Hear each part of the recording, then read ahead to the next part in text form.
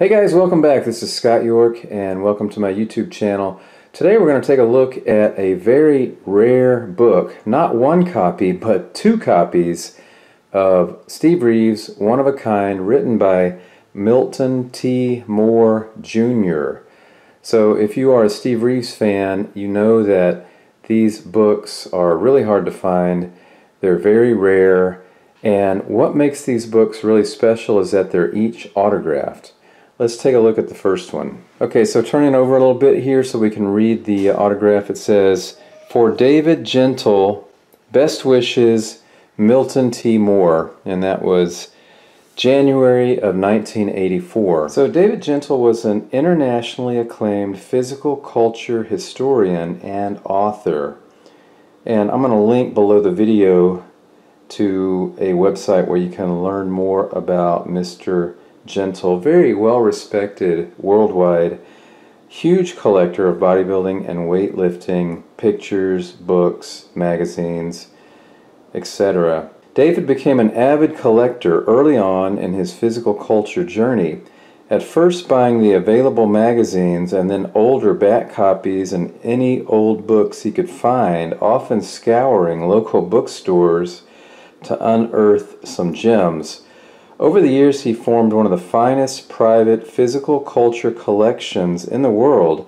He also traded with others and at times generously gave away some of his acquisitions, myself being a recipient more than once, and that's from Peter Yates. So I'm going to link below, but this copy of Steve Reeves' One of a Kind by Milton T. Moore was to David Gentle. Alright, here's the other copy of Steve Reeves' One of a Kind. As I'm talking, it just blows my mind that I've got not one but two copies of this book. It is absolutely incredible. Alright, well, let's open this one up and see who this one's autographed to. For Steve and Aline, thanks for your trust and understanding. Thanks for helping me make something worthwhile out of my life. Your friend, Milton T. Moore Jr., 9/23/83. Wow. So this must have been one of the very first, if not the very first copies of this really hard to find historic book, Steve Reeves' One of a Kind. I'm going to tell you a little bit and then we're going to look through the book here. I'm going to tell you a little bit about what I know on this book. So when Milton approached Steve to make this book, Steve told Milton, just make sure that you put a lot of pictures in it because people want to see pictures. I know that Milton has a huge collection, or had a huge collection, of never before seen pictures of Steve. I don't really know how those two guys met.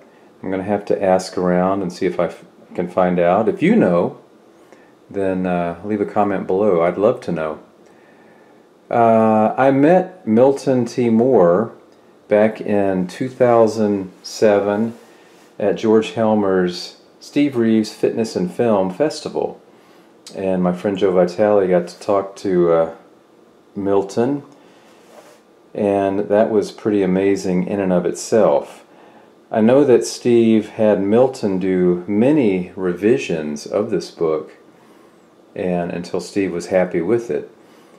I know that George wanted to expand the book, and after I think Steve died, those two talked about it, but it never came to fruition. Finally, last time I heard, Milton was living in Las Vegas, but nobody could get a hold of him. So hopefully Milton is still around and he's in good health. Alright, well there you go. There's the history of these two books, and let's go ahead and leaf through some of the pages here, and maybe you'll see some pictures that you recognize, and maybe you'll see some pictures that you don't recognize. We're going to use the original Steve Reeves signed book because the David Gentle copy has a little bit of tearing here at the bottom, and I don't want to make it worse. Okay, here we go. So, opening cover right here. Interesting quote right down here at the bottom left. The strongest and the rarest are those who renounce their own time and become a living part of those yet to come. Milton T. Hope I'm saying that right. Pretty interesting quote. Well, Steve was obviously very highly thought of by people around the world from all different countries. I know that he still has a fan club in Italy, and they're still active, and I believe they have a Facebook page. All right, let's take a look at some of the inside pages here. So over here, with special regard for Andy Hansen, Goldie Malone, that was Steve's mom of course, and Mrs. Steve Reeves, a survivor who came through the fire. Up here it says, for Catherine, an ebony stranded beauty embodying lilacs and fire. A physical legend, Steve Hercules Reeves, Mr. America, Mr. World, and Mr. Universe. I don't know that I had seen this picture right here until I got this book. So that's a new one for me. So over here it talks about the earliest beginnings of Steve and how he was on the road to international stardom from the very beginning. People were following Steve around when he was walking along the beach, and they knew there was something special about him, not just because of his build, but also because of his looks and just the way that he carried himself. Talks about his childhood down in here, and then over here, that's his dad who died in a tragic farming accident. That's his mother, Goldie. Here are the two of them, Steve and Goldie, later on. And then this right here is one of the earliest, if not the earliest, pictures ever taken of Steve. Here's another one. And then here he is at age 6. Alright, turning the page. Here's Steve at age 12. A couple of pictures there. And then over here he is at age 16. This picture is taken by Ed Yarick. And age 16, a few days after he began lifting weights. So only after a few days, that's how he's already looking at age 16. And then down here at the bottom we've got some age 17, high school yearbook, age 16 right here. And I found this picture really interesting. I'm going to zoom in. This is the inside of Ed Yarick's gym. And so that must have been around 1940, mid-40s, somewhere in there.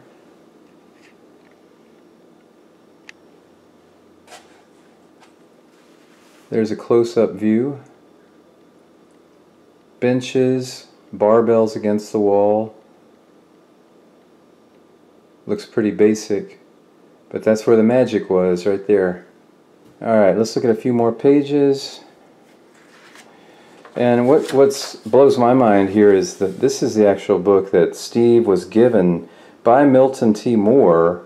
And so just imagine Steve looking at this for the very first time. Mr. America over here and on the right. Mr. America, Lanza, photos, more photos from Lanza, Tony Lanza on the right, who I think was also a bodybuilder early on anyway, before he realized he was better at taking pictures. Just amazing photos in here. Most of these have been seen online, but as you get more into the book, you'll find a lot of pictures that have never been. Of course, that one's famous right here, where he's in France, and one of the traditions is in France is that if you're lying on the beach like that, you might be surprised by a pretty lady trying to kiss you on the lips while you're out there suntanning. Mr. Universe, 1950, where he won the bronze Sandow, who people thought Reg Park should have won. Not necessarily me, that's just what people have said. More pictures from the same era. There is the bronze Sandow right there. Picture here, Reg Park standing right next to him, but it's obviously been cut out. There's a lot of text in the book, a lot of pictures as well. I like it because, you know, you can read very comprehensive text to go with the pictures. Hundreds of pictures in this book. This is probably a picture that hasn't been seen a lot. Magazine covers on your right. And then over here, the king of the spectacle. This is where it all began with the movie Hercules. Alright, I'm going to fast forward a little bit through all the movies and stuff. We could talk hours about this book. If you can find a copy, I highly recommend you get it. You're going to pay for it. It's going to be $300 plus, but maybe somebody will give you a good price. And you never know. This right here, so I just recently did a video on this bust made by Kenneth Kendall. So if you haven't seen that video yet, check out my video catalog here on YouTube and watch that video. It's fascinating. In the video, we talk about Steve actually working on this bust. You can see he's working on the mouth in Kenneth Kendall's studio. Kenneth Kendall, of course, worked on the Marlon Brando and the James Dean bust. And then some more art right here of Steve with the calendar, zodiac calendar that was done. And the story behind the calendar is fascinating.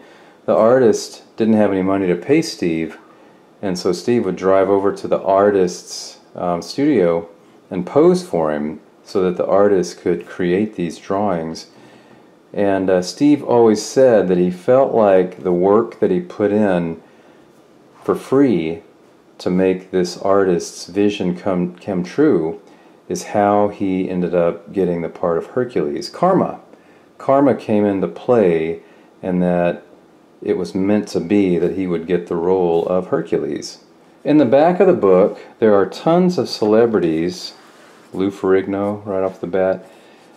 Jack LaLanne, good friends, those two, Steve Reeves and Jack LaLanne. Page after page of celebrities talking about Steve and how he influenced them and how they were motivated to, you know, pursue their own dreams. Burt Reynolds. So the book itself is about 192 pages. Here is the last page. Of course, everybody knows those two photos there. Amazing. Here's the back cover. So there you go, guys. This is a review of Steve Reeves' One of a Kind. As far as I know, this has never been done on YouTube. Alright guys, there you go. If you like the video, please give it a thumbs up. If you want to see more videos like this, I have a lot more Steve Reeves memorabilia. It's going to blow your mind, and I can't wait to share with you. Have a great day, guys, and I'll talk to you later.